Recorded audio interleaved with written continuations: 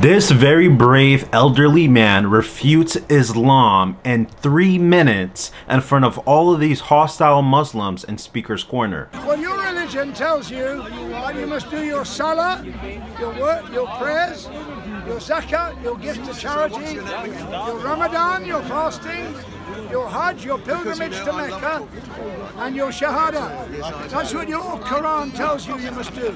But let me ask you something. At the end of the day, when you fail to do what you should have done, at the end of your life you can turn around to Allah and say, "Oh Allah, I failed." And you can say, "But Allah, you're merciful."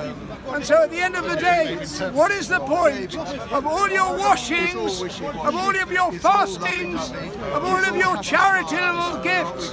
What is the point of them? Nothing. It's works religion.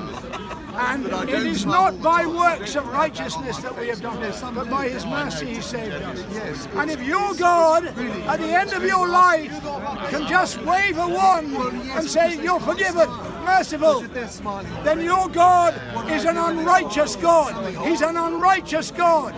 If He can wave a wand and say, "You're forgiven, I'm merciful," then He's an unrighteous God, because He can accept you on the basis of your works, which are unrighteous.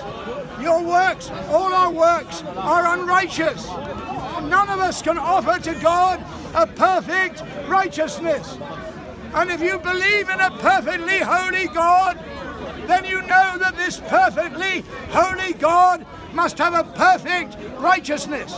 What can you bring less than that? Will God accept it of your hands? Of course not. Where do you find a perfect righteousness? In Jesus Christ. Hallelujah. Yes. Praise the Lord. No, man, you're not saying it right, man. You must say hallelujah, man. You must say praise the Lord. Hallelujah. Praise God, don't it? Praise the Lord. So, hallelujah, man. Where do we find a perfect righteousness? Through Jesus. In the Lord Jesus Christ. Amen. He alone is our righteousness. Yes. And this is the argument.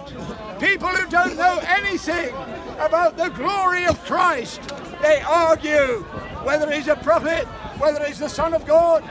I declare to you, I don't argue with you. He was a prophet, man. He said, but I declare to you, a prophet like myself. He's the Son of God. And He was a king. He's the Son of God. No, man. I declare to you, Jesus Christ is the Son of God. And me too. In the Gospel of John, chapter 9, He healed a man blind. And my sister is a daughter of God. And that man was blind from his birth.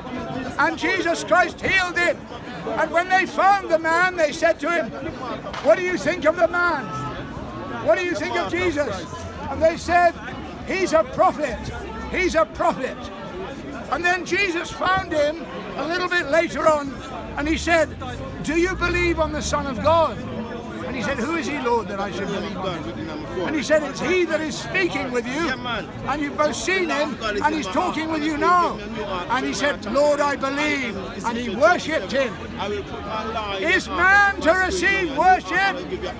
No, but the God-man, Jesus Christ, the Son of God, received worship.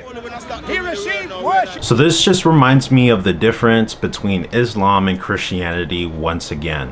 So whenever we look at Ephesians chapter 2 verse 8 through 10, it tells us, "For by grace are you saved through faith, and that not of yourselves, it is the gift of God, not of works, lest any man should boast. For we are His workmanship, created in Christ Jesus unto good works, which God hath before ordained that we should walk into them."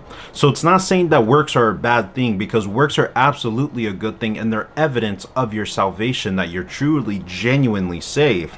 However, those works don't get us into heaven, because our works are as filthy rags, as it says in the book of Isaiah. You can't wash a white cloth that has blood on it. No matter how much you wash it, it won't come off, except through the blood of Jesus Christ, because it's an external, it's a supernatural, it's a spiritual thing, something outside of this world.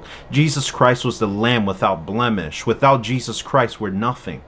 Like Thomas says, "My Lord and my God," to Jesus Christ.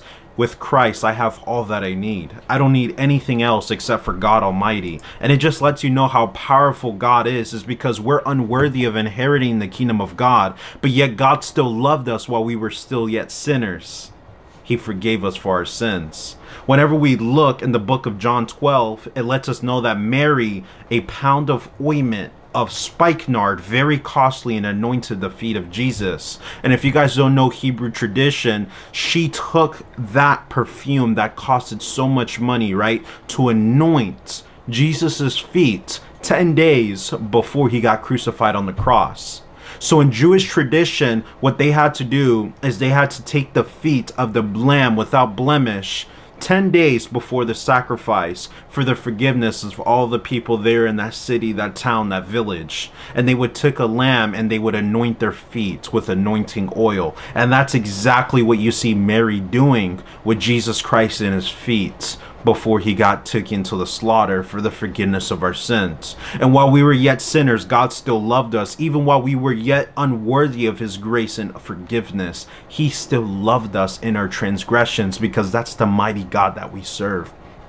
We serve a forgiving, merciful, loving, unconditional loving God. This is nothing like the God of Islam. In Islam, show me one time where it says that God loves you unconditionally. You'll never find it, because every single time you have to earn Allah's love in the Quran, because it's a transactional love. But in the Word of God, in the true Bible, in the true Word of God, you see that God loves us even while we're yet unworthy of his love. No matter what we do, he still loves us and he forgives us like his own children. He adopted us into the kingdom of Jesus Christ by his sacrifice that he made on the cross. With his precious blood, we're unworthy of heaven, but because of Jesus Christ, we get to see another day of life. We have another chance of inheriting the kingdom of God every single day, every single minute, and every single millisecond that we're here on this earth. We get another chance of accepting the gospel of Jesus Christ and inheriting the kingdom of God with him forever and ever, because that's how much he loves us. He's a mighty God. He has so much power, yet he has so much mercy. In his power, he shows his humility and his grace for us. While we were yet still sinners, he still loved us. And we also see in 2 Corinthians 5:21, for he hath made him to be sin for us, who knew no sin, that we might be made the righteousness of God in him.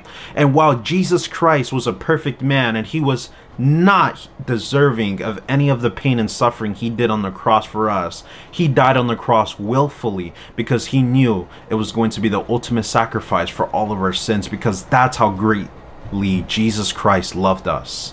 And then whenever we look at 1 Peter 1:19, it just exemplifies God's love even more. It tells us, but with the precious blood of Jesus Christ, as of a lamb without blemish and without spot, he died on the cross for the forgiveness of our sins, because it is an unconditional love that can't compare to any other religion. But God commanded us to love towards us, and that while we were yet sinners, Christ died for us. So I pray that anyone who watches this video, you see the true difference between Christianity and Islam, because Islam is used as a religion of war, as hatred and violence and terrorism. But when you see Christianity, it's love, it's peace, it's forgiveness, it's humility, it's selflessness, and not selfishness.